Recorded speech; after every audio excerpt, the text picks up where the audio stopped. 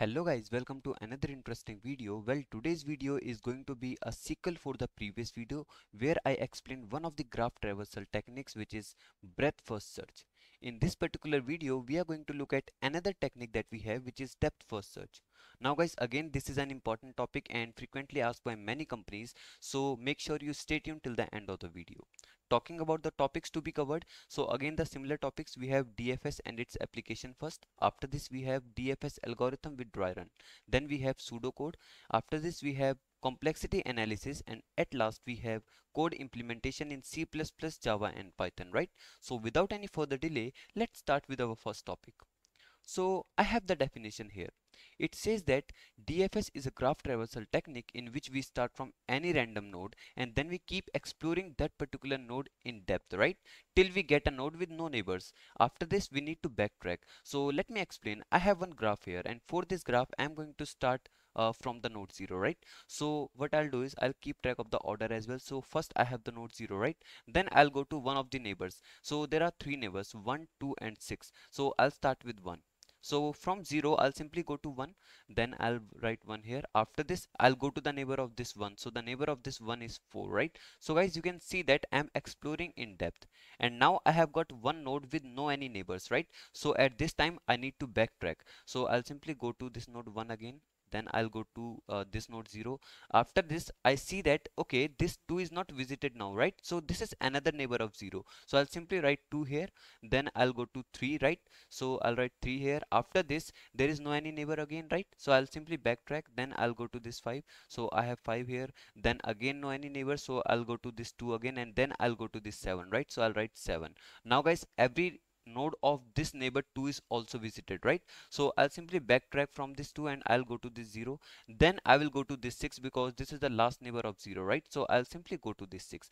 Now guys, there is one neighbor of 6, which is 7, right? But I'm not going to visit 7 again because I have already visited it, right? So this is how we can write the depth first search traversal of any graph, right? Now I hope you have understood this. So let's talk about the DFS application. Talking about the DFS application, so again guys, DFS can be used to solve multiple kind of problems, and I have mentioned few of them. The first one is pathfinding algorithms, where we have questions like rat in a maze problem and queen problem, etc., right? So rat in a maze is again a standard problem based on DFS technique, right?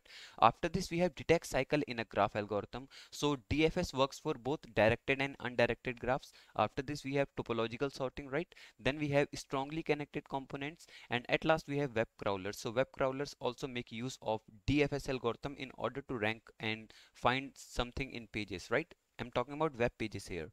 So guys, now I hope you have understood everything about DFS basics, right? So now let's talk about the DFS algorithm. Okay, so I have one example here and I have written the definition of DFS as well. Guys, we are going to use this particular definition in order to figure out how actually DFS algorithm works. So see guys, it says that we start from any random node and then we keep exploring that node in depth till we get a node with no neighbors, right? After this we need to backtrack. So exploring a node in depth basically means that we start from a node, then we go to a neighbor of that node, and then we go to neighbor of that particular neighbor, right? So this is how we explore in depth. Let me explain with the given graph. So I'll simply start with node 0, then I will go to one of the neighbors of this node 0. So I'll go to 1, right? After this I'll go to neighbor of this neighbor, so I'll go to this 4. You can see that how I'm moving in depth, right? What I want to do is guys, I want to keep track of order as well while performing DFS. So I started with node 0. After this I go to node 1, right? And then we go to node 4. Till now I have visited 3 nodes.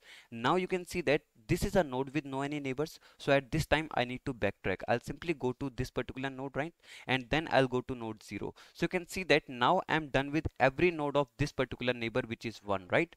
After this I'll go to node 2 because node 2 is not visited till now, and node 2 is a neighbor of node 0, right? So I go to node 2, I'll simply write 2 in the order, and then I will go to neighbor of this node 2. So again there are 3 neighbors, 3, 5 and 7. So I'll simply go to one of the neighbors, let's say 3. So I'll go to 3. Then you can see that this is a node with no any neighbor, so I'll simply backtrack. I'll go to this 2.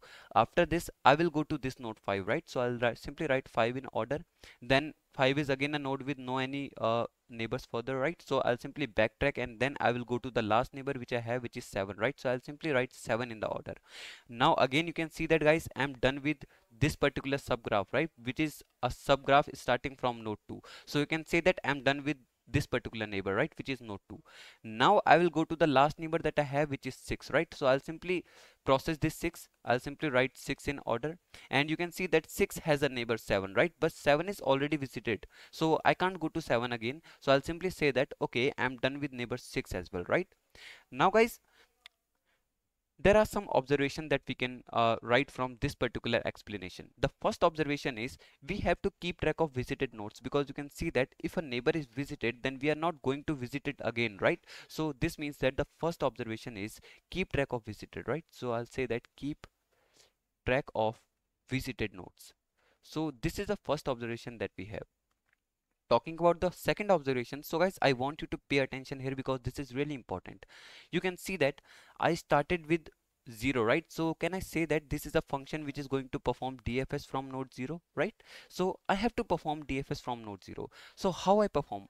I have 3 neighbors. I have 1, then I have 2, then I have 6, right? So for each neighbor, I start with a neighbor, and then I explore every node of that particular neighbor, right? Starting from that neighbor itself. So can I say that this is nothing but DFS from 1? Right, because first I'm performing DFS for this particular subgraph, and you can think of this subgraph as an individual graph. For now you can ignore this particular graph. So you can see that I'm performing DFS from 1, right? And the nodes that I'll get is 1, 4. So this is DFS for this particular subgraph. After this I'm performing DFS for this subgraph, which is the second neighbor of node 0, right? So this is node 2. I'm performing DFS for this particular subgraph. So can I say that this is DFS of 2, right? After this I'll perform DFS for last neighbor, which is 6, right? So I'll say that this is DFS of 6. So guys, this gives us an idea that recursive approach is going to be used here. Let me show you how. So I'll simply call a function which is DFS of I, right? This function is going to start DFS from node I. So what I'll do is I'll simply explore every neighbor of that particular node. For 0, you can see that I explored every neighbor of node 0, right? And I call DFS for 1 by 1. So you can see that for each neighbor, I'll simply write for each neighbor, I have to perform DFS. So I'll simply say that DFS for that neighbor, right? So I'll simply write neighbor here. This is how, guys, we can get the intuition for recursive approach. So I can write my second observation as we are going to use recursive approach. So I'll simply write recursive approach, right? Now I think the approach is clear to you, like how the algorithm of DFS works, right? We have written a simple code as well, but this is not the actual pseudocode. So guys, as a programmer, we need to convert a particular algorithm into a pseudocode, right? So that we can write the implementation in any particular language. So let's see how we can write the pseudocode for this particular algorithm. Okay, so I have written a pseudocode here, and you can see that we have a function which takes 4 parameters. The first one is I. I basically means that the node from which I am starting DFS, right? ADJ. This ADJ basically means that we are talking about adjacency list. I hope you guys are familiar with adjacency list representation, where we store the mapping of each node and its neighbors, right? So for this particular graph, we have node 0 first, and the neighbors are 1, then 2, and then 6, right? After this we have node 1. What are the neighbors of node 1? We have only one neighbor, which is 4. Then we have node 2. There are 3 neighbors again, 3, 5, and 7, right? After this we have node 3. Node 3 doesn't have any neighbor. Then node 4, no neighbors. Then node 5, no neighbors. After this we have node 6. Node 6 again have one neighbor, which is 7. Then we have node 7 with no any neighbors, right? So this is how adjacency list representation for this graph looks like, right? Now guys, there is one more parameter, which is answer, right? So this answer is basically a list which is going to give me the order of elements that I visit, right? After this I have this node, which is the visited. Okay, I have this array, right? This is a visited array, and this is going to keep track of visited elements. So let me write this array. This array has 7 like indices, right? I have 0, 1, 2, 3, 4, 5, 6, 7, right? My bad, this array has 8 indices, right? And these indices are going to store true or false based on whether the node is visited or what, right? This is the visited array and this is the answer. So let me write answer here and let me write visited here. Now guys, how I am starting? I'm initially starting from the node 0, right? This is the function call. I'm starting from node 0. Then first I visit that particular node. After this I add that node to the answer, right? So visiting node basically means that now visited of 0 contains true, right? After this I will add node 0 to the answer. Then I'll simply check out every neighbor of node 0, right? So there are 3 neighbors. I'll start with the first neighbor. So if that particular neighbor is not visited, which is true, then I will call for that particular neighbor, right? So I'll call for the neighbor 1. Then I'll simply say that okay, now 1 is visited, right? So I'll make visited of 1 equals to true. Then I'll write 1 in the order. After this, uh, I'll check out every neighbor of node 1, right? So I'll simply say that there is only one neighbor of node 1, even you can see here, right? And I'll simply call the function for 4. So I'll simply come inside the function, then I will again visit the node 4, and after this I'll add 4 to the answer, right? Then you can see that there is no any neighbor for node 4, so this loop is not going to call function anytime. So it will simply return after this, right? So it is simply going to return, then it will go to node 0. Now you can see that we have not visited this node 2 yet, right? So I will now process the second neighbor, which is 2. So I'll simply go to the function, then I'll say that okay, now 2 is visited, right? After this I'll write 2 in the order. Then I will check out every neighbor of node 2. There are 3 neighbors again, you can see that, and I'll call the function for neighbor 3, right? So I'll say that now 3 is visited, and then I'm going to call the function again. I'll go inside the function and I'll visit node 3 first, right? And then I will write 3 here in the order as well. After this there is no any neighbor for node 3, then I'll simply return. So I'll go to here. After this I will call the function for the next neighbor that we have, which is 5. I'll go to 5, then I'll visit 5, and then I will write 5 here. Then you can see that there is again no any neighbor for node 5, so I will simply return. Then I will go to the last neighbor that we have, which is 7. So I will call the function for 7 and I will come here. Then I will visit 7 first. So I'll say that visited of 7 is now equals to true. Then I will add 7 to the answer. After this, 7 doesn't have any neighbor, so I am simply going to return. Then I will return again. After this I'll go to this 0, right? Now you can see that I'm done with neighbor 1 and 2, and I'm left with only one neighbor, which is the last neighbor, right? Which is 6. So I'll simply call the function for neighbor 6. I will visit 6 and then I will add 6 to the answer. This is how we can perform DFS using this particular code, guys, right? Now I hope you have understood this particular pseudocode. Some questions that you may ask me. The first question is, this is a recursive code, right? You can see that I'm calling the same function recursively, but where is the base condition? There is no any base condition, right? And whenever we have a recursive code, then we should write the base condition. So see guys, here you can see that I keep track of visited nodes, and the moment I don't get any node as not visited, then I don't call this function. So this particular condition is going to act as the base condition itself, right? So this is the answer for first question. The second question that we have is, what is the time complexity and space complexity of this code, right? So let's talk about the time complexity and space complexity, and this is really interesting and tricky to understand, guys. First of all, let me remove this particular stuff.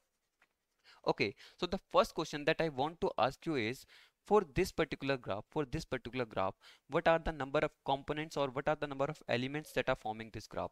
So I can divide this graph into two parts. The first one is the nodes, right? Nodes or vertices. So let's say nodes or vertices. How many nodes are there? There are 8 nodes starting from 0 to 7, right? And the second component that form this graph is the edges, right? You can see that we have some connecting edges that act as a path for like path between two nodes, right? So we have some edges. uh, Let me write edges here, and edges is basically represented with E, right? And there are 8 edges for this graph. Now you can see that this graph is basically a combination of nodes and edges. So if I traverse this graph, then I'm going to pass through every node and edge, isn't it? So the total nodes and edge that I'm going to traverse is V plus E, right? So the time complexity of this particular code is going to be O of V plus E, and even it makes sense because you can see that I'm calling the function for each node and each edge, right? Because why each edge? Because you can see that the moment I check each neighbor, then I'm doing nothing but checking every edge, right? Because you can see that from any node we have some edges which are going to point to the neighbors, right? So this is how I'm checking each edge, and we are calling the function for each node, right? And this is about the time complexity. What about the space complexity? So the space complexity of this particular code is going to be O of V, right? The reason O of V, because we are using some extra space in order to keep track of visited nodes and to store the answer, right? So this is how the space complexity is O of V. Now I hope everything related to DFS is clear to you. First we talked about DFS and its application. After this we talked about the algorithm, right? And then we talked about the pseudocode and time complexity. Now we are left with only one thing, which is the code implementation, right? So let me show you the code. I have the C++ code on the left hand side, and then I have the Java code on the right hand side. After this I have the Python code as well, right? So let me start. So guys, you can see that first I'm making the answer list in order to store the answer. Answer is basically the order of elements that we have, right? After this we are making a boolean array, and this array is basically going to keep track of the elements that we have visited, right? After this we are going to start from the node 0, then we will simply return the answer, right? So how DFS is going to perform? So you can see that this is the DFS function, which is same as the one I have explained you in the pseudocode, right? Again, you can see that similar code is written in C++ as well. Now guys, there is one more thing that I want to mention. This is the Python code. There is one more thing that I want to mention. That particular thing is disconnected graph. How we handle disconnected graph? First of all, let me remove this.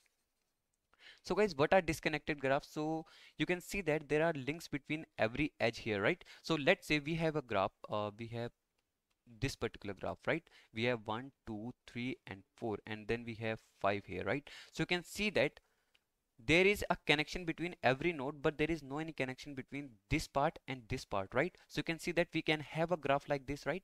So in these type of graphs we have to perform DFS in a different way. See, if I perform DFS starting from 1, then you can see that I'll visit 1, then I'll visit 2, then I'll visit 3 and 5, right? And I'll simply print 1 2 then 3 and 5, right? But till now we have not traversed the node 4, and we are not going to traverse the node 4 because there is no any link between node 4 and node 1, right? So we have to handle this case. In order to handle cases like these, what we do is we simply call the DFS in a loop. So for now you can see that I'm calling DFS for node 0, but I will call the DFS for every node. So I'll say that okay, for I equals to 0, then I smaller than V, then I plus plus, right? And I'll simply say that okay, call DFS for I. So this is how we handle the disconnected graphs, guys, right? Now I hope you have understood the concept of disconnected graphs as well. So this is all about this video. If you like the explanation, then you can hit the like button. Thank you.